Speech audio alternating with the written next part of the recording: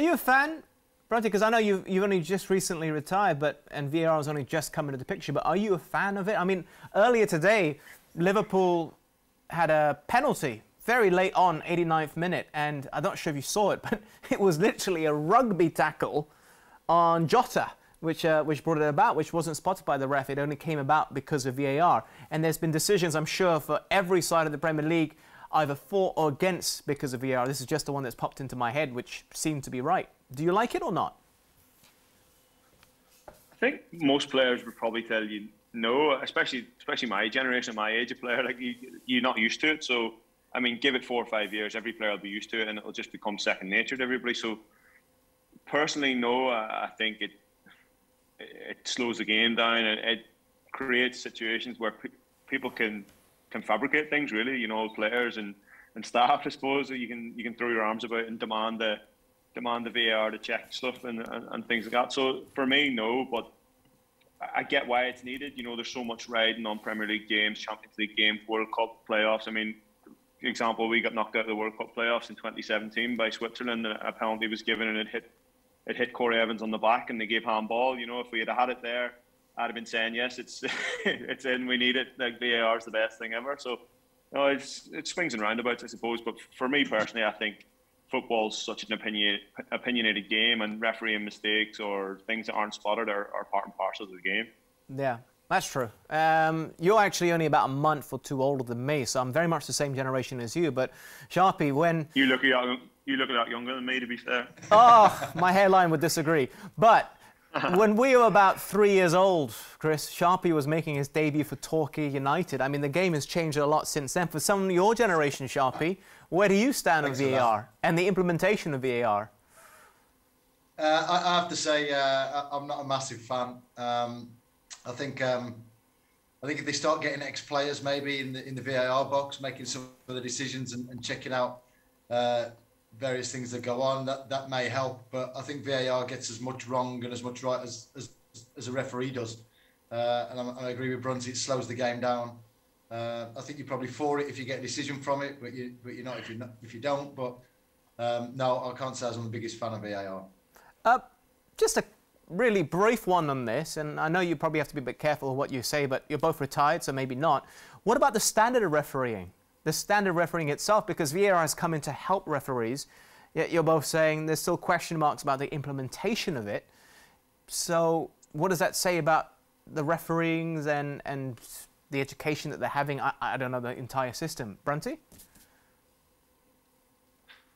I think by the introduction of VAR, you're taking away that little bit of responsibility that the referee has now. You know, if he's not sure about something, it can be, you know, he's got more help, which I suppose in the grand scheme of things, things happen so fast in football now, especially now that the game's so quick. You know, you need eyes in the back of your head to see everything. You know, you need the two assistant referees, the fourth official to help out, and I suppose it's an eye in the sky, really. You know, it is. I think the whole concept of it is a good idea, but it does definitely take away a bit of responsibility of the man on the park, because he sort of, you know, he can be undermined, I think, as well. You know, if the players aren't happy with the decision he's made, they just give the old TV symbols with their fingers, don't they? The square on the thing, go and check it. You know, it's almost undermining the referee's decision sometimes.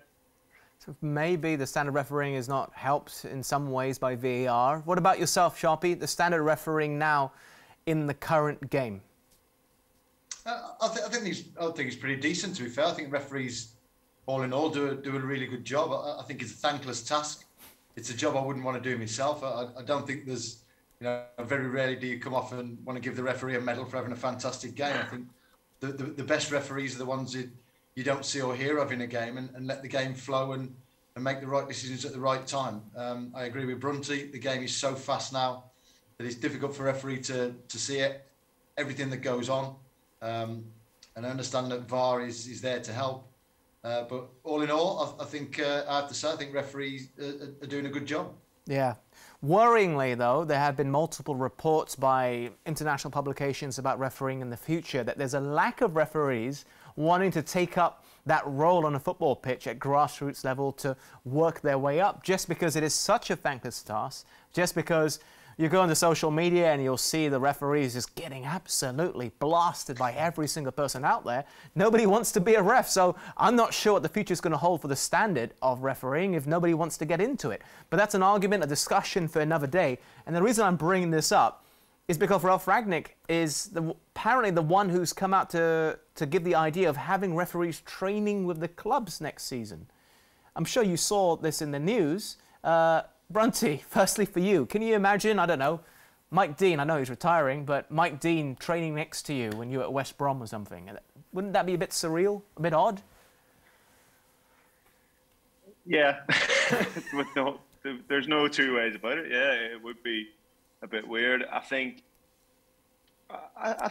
there is method in that thing. I think everybody will look at it and go, "Oh, that's mad." Like, but I think there is a bit of sense in it somewhere, because Sharp will agree that when players are being refed in the training ground, coaches are stepping in to do the refereeing in training games and stuff like that, and even the coaches get abused, in the training games, because football players are naturally they want to win, they want things to go their way. So possibly having an actual professional referee in the training session to say, no, actually, look, you can't do that. Or I don't know where do you draw the line? Do you send people off in the training session? Like some days if lads don't fancy training, they'll be getting sent off just for swearing at the referee or something, just to get themselves into the shower early. But where do you draw the line? Sharpie. Well, I mean, referees going into training. Yeah, I don't think it can do any harm. I think I think a lot of the responsibility for I think the players need to. I think there needs to be a stronger rule for players back chatting the referee. I think it needs to take a step out of the rugby manual and have a bit of respect for referees. And you don't argue, you don't surround, you don't bully and harass referees. I think that's probably the problem. We see Premier League players surrounding referees and trying to intimidate them at times, and that just gets exaggerated because there's no crowd and no cameras at grassroots. Players are bullying and harassing referees at that level, and for a fiver at a time, tenner at a time, for your time to be taken up on a Saturday or Sunday morning to referee people that are going to abuse you and bully you, I can see why the job's not so favourable.